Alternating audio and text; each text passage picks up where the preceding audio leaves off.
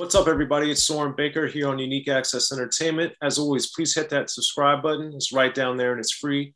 As y'all know, that enables us to keep coming to you guys as often as possible with as many interviews as possible. So please hit that subscribe button if you haven't already. And if you have, please tell a friend, because each one teach one. And we appreciate your guys' support in getting us this far. Now, today we have the honor and the privilege of being joined by one of the icons and titans of the game, Grandwizzard Theodore. Thank you for coming through, sir. Salute, salute, salute. I'm glad to be here. Glad to see another day, man. Glad to see another day. Yes, it's a lot going on in the world, so every day is definitely a blessing. Yes, yes. So, so much to ask given your status in the game, but one of the things that I've talked to Prince Whipper Whip and a lot of other people about this is that with Fantastic Romantic Five, Fantastic Freaks, Fantastic Five. How did you guys always were switching your name? Do you remember why at the time you didn't like just stick to one, or why you guys were rotating it so much? We were switching our names because we were constantly reinventing ourselves. We were constantly elevating as a group, taking our show and taking ourselves to the next level. And each time that we did that, that's what made us change our names. You know? So what do you remember were the changes with each name change? Like what was well when we became Fantastic, period, it's just our stage presence. Everything that we did was fantastic. The way we harmonized, the way we did our dance steps, the way we incorporate the DJ and the MCs together and stuff like that. We became a Fantastic Romantic Five because, everywhere we went, we always had the women around us. All of our routines were geared toward the women, we love the ladies, and we always had ladies around us and stuff like that. So that's why we went to the Fantastic, Romantic. Then we became the Fantastic Romantic Freaks, and that's when we were wearing like the leather and stuff like that. We were wearing the spikes and stuff like that. That's when we started going, hanging out downtown in the grill and Danceteria and the Roxy's and stuff like that. And that's why we became the Fantastic Freaks, because we were dressing. Everybody looked at us like we were freaks, because the way we were dressing. But, we didn't care because that was our look. Take it or leave it, Right. Well, I think too, obviously I wasn't there at the time, but what I've seen, read, heard about, understood, it's always interesting because I think the perception, and then when I started going to shows, obviously much later, but it was almost all men. There was no women around at a lot of these shows. You go to a Public Enemy show, you go to a Brand Nubian show, you go to a Heavy D was a little different. But so for you guys, how or why did you cater to the women at a time when a lot of people didn't seem to be really going for that? Well, it's because that's what our life was all about. We always spend time around women. Everything that we do, we stay groomed. We wear our perfume. We make sure our clothes are clean. We make sure we have haircuts. We make sure, everything we do is for women. The way we dress, the way we smell, everything we did was for women. And when a Fantastic was writing their rhymes, most of their rhymes were geared towards women. And that's what we always did. We did the Jordache jeans rhymes for the girls and stuff like that. And hey, that's what it was, man. We always get everything towards women because there is no party without women. I couldn't go to a party where it's mostly all men. You got to have some women inside the party, unless either I'm not going to stay, you know, or what little bit of females is there end up leaving with the Fantastic, and we go somewhere, have our own party, you know. But there's no party without women, man. Without women, there is no party. So we make sure that everything we do catered towards women. Makes sense. Okay.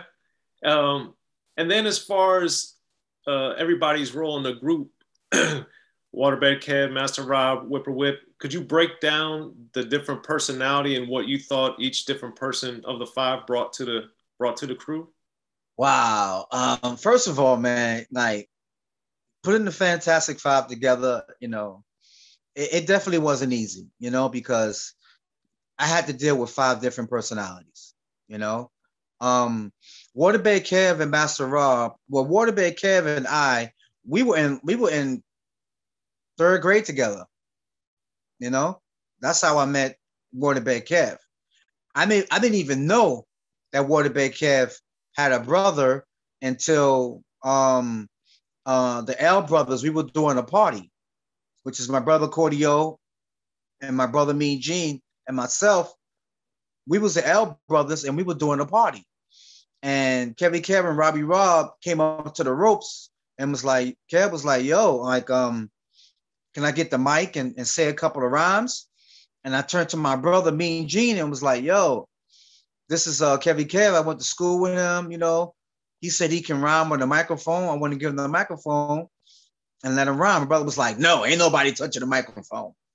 My brother Mean Gene, the Mean and Gene came out. He was like, nah, no, ain't nobody touching the mic. I don't want nobody touching the mic. I was like, I mean, give him a chance. He might be, you know, he might be an asset to the, you know, to us. I didn't use that word asset at that time. I was like 12, 11 years old, something like that. I didn't use the word asset, but I used the word like asset, you know? So I said, he can really help us out, you know? So just give him the mic and just see what he can do. It can't hurt. So I gave him the microphone and started cutting up some instrumentals, cutting up some breaks, and the crowd loved him. The females loved him. The fellas was like, yo, you know, he can really, really rhyme. And I was like, yo, you know, told my brother Gene, I was like, yo, we should put Kev down with us because look at it, everybody loves him, man, you know? And then Kev was like, I was like, yo, come to the house and talk to us and see if we can, you know, make some arrangements. And Kev said, well, I got my brother, Master Rob, and Master Rob is the one that write the rhymes. And then I'm the one that say most of the rhymes. So I was like, bring your brother. And that's when we finally put Master Rob and Waterbed Kev down with us. Busy B. Starsky was also down with us too. But Busy B. Starsky was down with everybody. He'd go to Bronx River sometimes. He'd go to Disco King Mario sometimes. He was down with everybody. MC Ruby D lived in Davidson Projects, and we put Ruby D down with us, which is one of the first Puerto Rican MCs and stuff like that. So that's when we became the Fantastic, you know? And once we met Whipper Whip and Dada Rock, they were the last two people we put down and which completed everything and made it the other Fantastic Five. So Rob and Kev, what they brought to the table was, you know, the pretty boy, fly guy all the time. All the girls loved them and stuff like that. You know, I mean, the girls loved the whole crew, but you know, when they see Rob and Kev, they were like the pretty boys of the crew and stuff like that. Then you had Ruby D. Ruby D was like the swab Puerto Rican, you know, low key MC and stuff like that. Then you had Busy B. Starsky, which was like the hype man. Then you had Whipper Whip and Dada Rock, which is the original Salt and Pepper MCs. They go back and forth and back on the microphone and just make you like say, wow, these guys are like awesome, you know, finishing each other's sentences, finishing each other's rhymes. They were like the perfect tag team.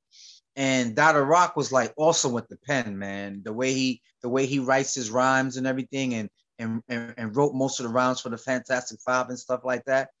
Each individual brought something very, very special to the Fantastic Five, man. I was very lucky to have be able to DJ for these guys, man. I was very lucky.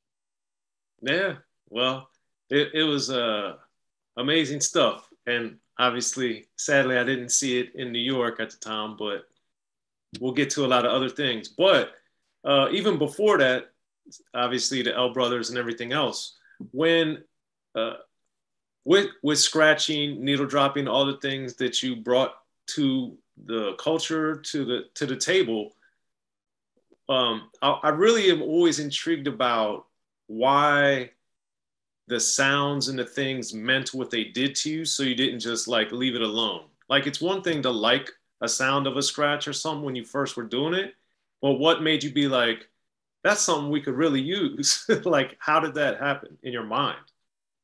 Well, what made me popular was me needle dropping, me scratching, me being able to extend the breaks and stuff like that. I was basically just doing something that nobody else was doing, you know. And the older I got, the more mature I got, the more my scratches started to get better and better and better and more clearer and clearer. And the more records that started to come out and the more records that I started scratching, just took me to a new level. As time went by, my scratches got better and better and better. My mind got more mature. And that's why everything started to evolve. And I never stopped doing it because new people started listening to me. DJs tried to emulate me, but I was like 2-3 steps ahead of all the other DJs that was trying to go home and learn the scratches that I was doing and stuff like that. So I think that's, one of the reasons why I kept doing it. I didn't stop. And as time went by, I got better and better and better. So given that you invented this, how I've always been curious too. Like it's when you start something that doesn't exist and there's no frame of reference for it, how do you build on it once you start doing it? Like, how did you understand as time went on, like, oh, if I scratch a drum here or I scratch a guitar there, like how did that process develop in your mind and in your execution? Well, first of all, let me say that my skills as a DJ, it's not a talent, it's not a talent to the point where I have to practice it every day. Because someone with a talent and someone with a gift is two different things. What I do is a gift. It's not a talent. If you have a talent, you have to keep practicing and practicing and practicing in order to improve your talent. Now, what I have is a gift that God gave me. This gift was with me since the day I was born. And I realized what that gift was at an early age, 11, 12 years old, just by loving music. My mother had a big thing, looked like a coffin. And when you open it up and look inside, you had the record player, you had the 8-track, you had the radio and everything. And what I did was when I played her 45s and when it got to the break part, sometimes the break is in the beginning, sometimes the break is in the middle, sometimes the break is at the end of the record. And when you get to the break part, what I did was I would lift the needle up and drop it back on the break, not knowing that I was developing the needle drop style because I was doing it for months, 2 weeks, 3 weeks, a month, 3 months, 4 months, 5 months, not knowing that I was developing the needle drop style. And when I finally got on real turntables, the style was already there because I invented the needle drop before I invented the scratch. So with this gift that God gave me, the more mature my mind got, the more time went by, the more my skills became better and better and better. And everything became natural, cutting up breaks. Instead of backspinning a record, lifting a needle and dropping a needle on the record getting it back to the spot that I wanted. And all of that was because of the gift that God gave me, you know? And by me practicing all the time, it just helped me even more, you know? Right. So, but to answer your questions, it's just a gift. My gift kept me going. My gift took me to another level. My gift always kept me 3-4 steps ahead of all the other DJs that was trying to emulate everything that I was doing. Yeah.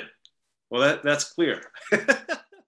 Be sure to check out the History of Gangster Rap by Soren Baker. He's official. History of Gangster Rap features exclusive interviews with Ice-T, Snoop Dogg, MC Ren, the D.O.C, and dozens of others. The History of Gangster Rap, a definitive look at how Los Angeles changed rap forever. In Los Angeles, the streets definitely set the tone of the hip-hop music. At 19, I got a $50,000 car. My whole angle always was, I'll be street, but I will always tell you the horrors that go along with this life. There will be penalties and casualties for just wearing the wrong color in somebody's neighborhood. And once gangster rap made it from the streets to the TV, the genre exploded. With Fab 5 on Yo MTV Back with NWA. Yo MTV, it just catapulted us from being local heroes to national gangbang rappers. The History of Gangster Rap discusses it all from 1980 up till today. It's always gonna be shit happening in the streets.